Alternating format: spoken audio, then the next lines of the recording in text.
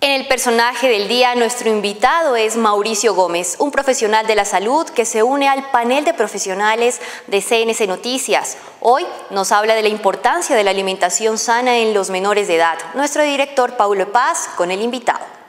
Televidentes de CNC Noticias del canal CNC, aquí estamos con el invitado del día, el personaje del día, en nuestro espacio de noticiero, por supuesto, mencionando todo lo importante alrededor también del tema de la salud. Un nuevo invitado, un nuevo analista y por supuesto un nuevo opinador que tenemos ya a partir de ahora con el doctor Mauricio Gómez, especialista en medicina, un médico cirujano de la Universidad del Valle que ahora nos acompaña, claro, de nuestra tierra, que nos acompaña a partir de ahora comentándonos varios temas importantes alrededor de lo que ha sido la coyuntura de la salud después de la pandemia, lo que viene trabajándose alrededor de la salud en todo este periodo importante para Colombia y el mundo. Doctor Mau, bienvenido, ¿cómo está usted? Un gusto para todos los televidentes. Mi nombre es Mauricio Gómez, soy médico cirujano de la Universidad del Valle, pertenezco a la Sociedad de Cirugía Estética de Colombia, como dijo Paulo, soy pastuso, alegre de volver aquí a mi tierra, inicialmente por los lados del valle, pero ya hace 3-4 meses nuevamente por acá. Bueno, muy bien, vamos a hablar varios temas con él, pero vamos a empezar con uno que es de coyuntura e importante, la alimentación en los menores. Claro, todo está ligado al tema del PAE, que viene con problemas e inconvenientes no solamente en Pasto, sino en otros municipios del departamento de Nariño, mencionábamos lo de Ipial, lo de Tumaco, otros más, y que necesariamente se tiene que hablar de manera clara y científica. ¿Por qué se tienen que alimentar bien los escolares en una etapa de desarrollo tan importante como es cuando uno está en el colegio, está en la escuela? El desarrollo principalmente neurológico de los niños se da sobre todo hasta los 7-8 años. Entonces, la alimentación que nosotros como padres, como profesionales de la salud les podamos brindar a esos infantes hasta esa etapa determinaría mucho, ¿sí? Eso es lo que se conoce como determinantes de la salud, lo que nosotros les podamos brindar. Entonces, esto de la nutrición infantil ha ido cambiando mucho y se ha ido rompiendo muchos paradigmas.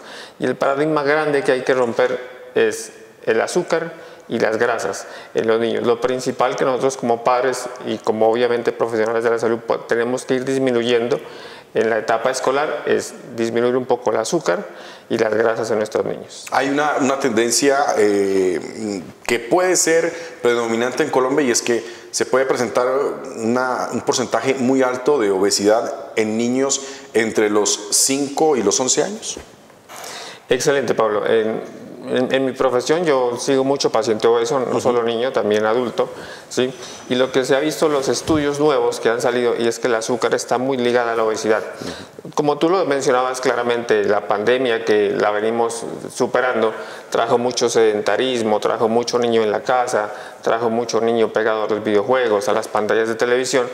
Y aunado a eso, pues la mala alimentación obviamente desencadenó en niveles de obesidad mucho más altos en niños. ¿Qué es comer bien?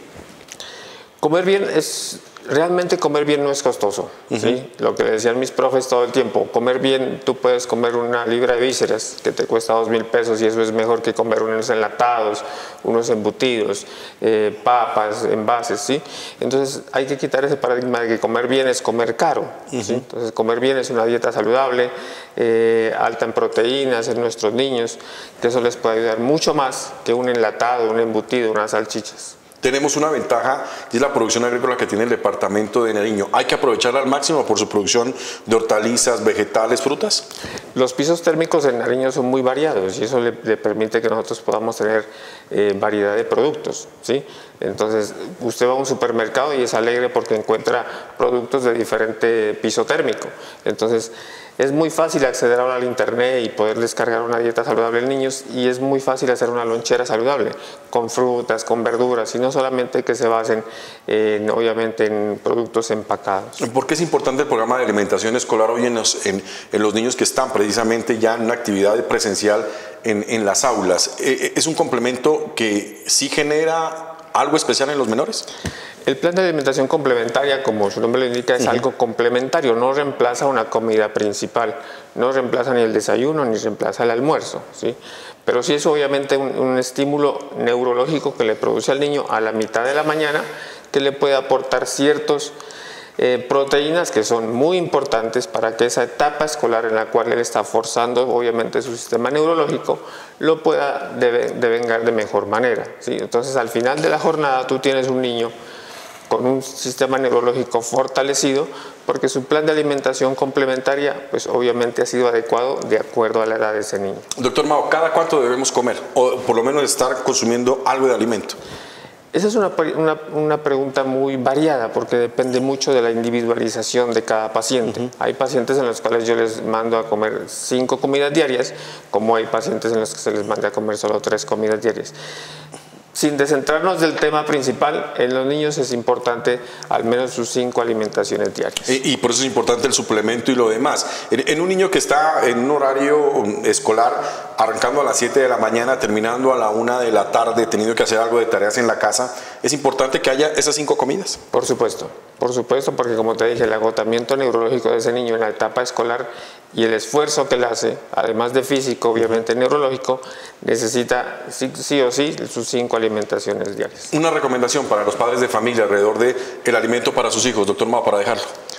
La recomendación principal es evitar todo producto que sea empacado, enlatado o que venga en botella. Ese es el principal mensaje que usted puede tener a la hora de comprar obviamente su lonchera para su niño. O sea que el tema de los mecatos hay que saberlos manejar. Hay que irlos disminuyendo. Hay que irlos disminuyendo. Muy bien. El doctor Mao, invitado del día hoy aquí en CNC Noticias, nos estará acompañando a partir de ahora con varias recomendaciones, varios consejos sobre todo el tema de la salud que es tan importante alrededor del buen comportamiento en el tema del hogar, en el tema de la oficina, pero también en el ambiente educativo o cualquier otro ambiente que puedan tener los habitantes del municipio de Pasto y el departamento de Nariño. Nuestro invitado del día hoy aquí en CNC Noticias, ustedes con más información.